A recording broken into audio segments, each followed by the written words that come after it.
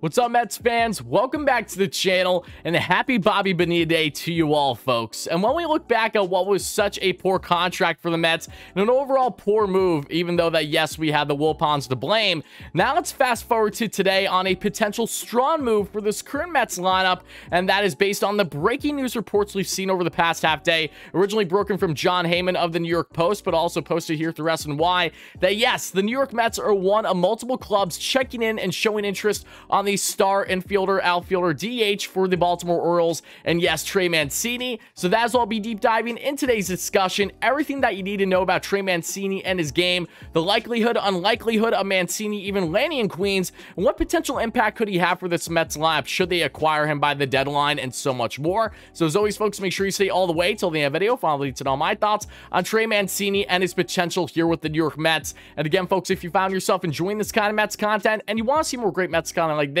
don't hesitate from smashing that like and subscribe button, sharing this video with your friends, by the notification bell, all those great things. Thank you all so much for the continued support, folks. Now let's hop right into today's video.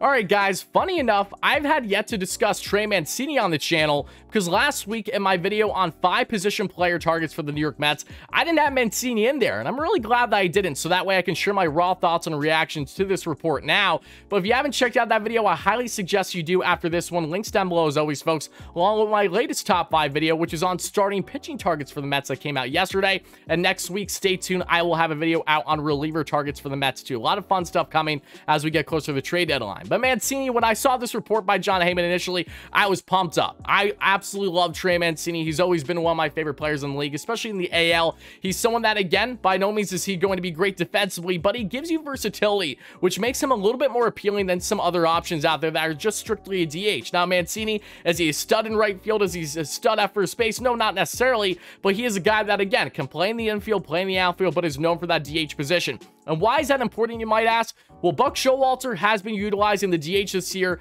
in a way that he has been helping with defensive alignment and really based on the pitching matchups with the opposing starting pitcher. So he's been creative with his laps every single day, and you bring in someone like Mancini, and he, unlike someone like Nelson Cruz, is not stuck at just the DH position. If you have to put him at first and have Alonso there at DH, perfectly fine. If you have to even have him in the right field at times, if, say, Marte needs an off day, or if you want to get creative based on lineup and based on the pitcher you're facing, you can do that too. So I like the creativity that someone like Trey Mancini brings, but not just that, Buck knows Trey Mancini really well, because Trey, of course, started his career in 2016 out of a cup of coffee, but broke out in the years 2017, 2018 to really find his swing, being a consistent 20-plus bomb home run hitter. And Buck Showalter, yes, you guys probably know, was his skipper during that time from 2016 to 2018. That was his final season in Baltimore. Buck has said nothing but glowing things about Trey in the past. I'm sure he's doing that right now, assumably the Mets have asked for some input from the front office down on Mancini as they are currently on a pursuit for him.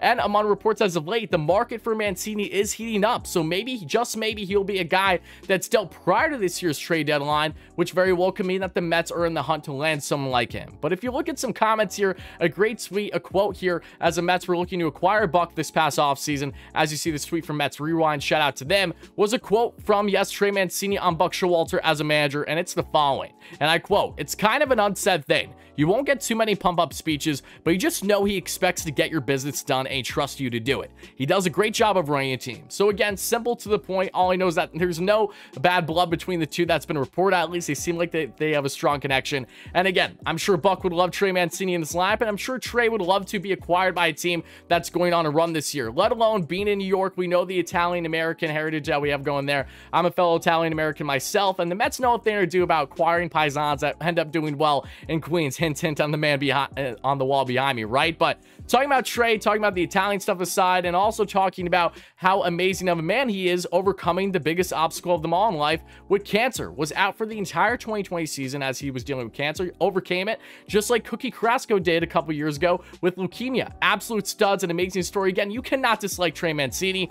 Came back last year at over 20 home runs, over 70 RBIs, an all-star, was in the home run derby, went toe-to-toe with Pete Alonso, which was so fun to see. But Trey, again, yes, I know he's a righty bat, and most Mets fans, including myself, would prefer a lefty bat, like a guy like Josh Bell that I would love, but it's really a 1A, 1B. I would love a lot of players out there that the Mets could acquire offensively, And one thing that they have made abundantly clear of recent reports is that they want to acquire a bat. It's not a matter of if, but when. That is basically guaranteed because they are not happy with what they've seen from JD and Dom, which have been anything but consistent at the DH position for the majority of the season. But knowing that the Mets do not want to part with top prospects for a position player, which means that if you're going to acquire a guy, he's either going to be a rental or at most on a 2-year deal. And that's where Mancini is right in that perfect middle. He's a 30-year-old, again, right-handed bat, is not a free agent at the end of this year, but it's a mutual option with him and the organization, a $10 million deal. So assuming that that mutual option is picked up, he is then a free agent in 2024. So no long-term commitment to someone like him, which I know the Mets wouldn't be looking for at this juncture with acquiring someone of his nature.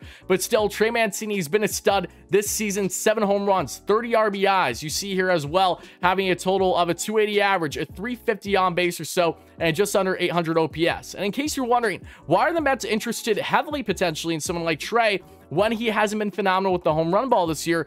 Have to realize, folks, of the ballpark he's playing in, it is so difficult for right-hand hitters to get that ball out of the park now with how the field has changed with the wall there in Baltimore. If you look at his numbers through Baseball Savant, guys, do it yourself, he is projected, if he was hitting every single game in Citi Field this year, folks, he would have 17 home runs. So yes, he would be thriving in Citi Field, not just with the Mets and this fandom in New York, but especially at the ballpark. It favors him and the type of hitter that he is. The thought of him and Alonso back-to-back in the lineup is absolutely disgusting. And looking further on his numbers here as well, folks, he has been among the elite hitters in baseball. Through Baseball Savant further, he is in the 91st percentile in XWOBA. Expected batting average, he's in the 90th percentile. Expected slugging, 89th percentile. Hard hit rate, max exit velo, all in the 70s to 80s there. Barrel, K percentage, all above average. Walk percentage, just above average. Chase rate, whip rate, just around average. This guy has not been doing anything wrong this entire year. I'm fully confident that should he be dealt to a different team, that he's one, going to get that home rate up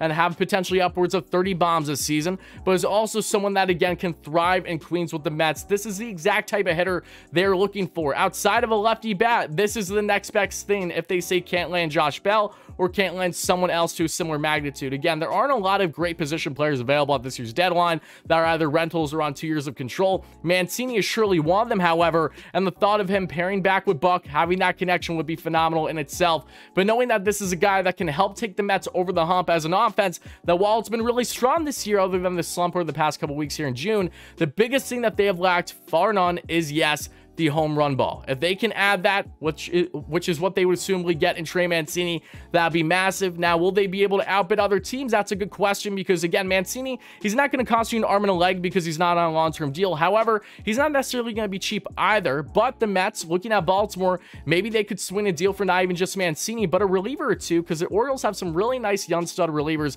that could benefit the Mets right now in this bullpen, which is the exact thing that they need more than anything in addressing this roster by the trade deadline. So there's a lot of options. All I know is that obviously the Orioles would rather part with Mancini to the Mets than, say, the Yankees or any other contending teams in the AL, and surely he looks like he would be a strong fit in Queens, something that I am by all means in favor of, as I am in favor of most batters out there that the Mets have been pursuing to this point. But Mets fans, that'll do it for this video. So let me know all your thoughts in the comments below. How do you feel about Trey Mancini landing with the New York Mets? Do you think it's going to happen? Do you think it's not going to happen? If you don't want to see Mancini land with the Mets, what is a position player that you would like to see the Mets go out and acquire? Make sure to let me know all your thoughts in the comments below. And again, folks, if you found yourself enjoying this kind of Mets content and you want to see more great Mets content like this, you know the drill by now. Smashing that like and subscribe button, sharing this video with your friends, put the notification bell, all those great things. Thank you guys all so much again for the continued support. Stay tuned for more great content, not just trade content, individual video content, post-game content, in-game live streams, all that fun stuff coming throughout the season. And I'll talk to you guys all again real soon.